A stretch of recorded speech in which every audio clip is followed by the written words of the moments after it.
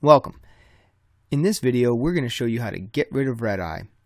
And it's a common problem you're going to run into as a photographer. So, whenever you have a flash, make sure you are checking back to see if Redeye is removed.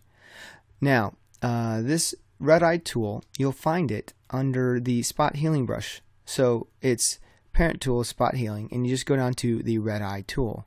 Now the way it works is you want to envelop the area, the region around the Redeye. So start outside of it, and I'm going to give it a pretty good amount of space, and it's going to find it for me. So I'm going to do pretty much the whole eyeball there.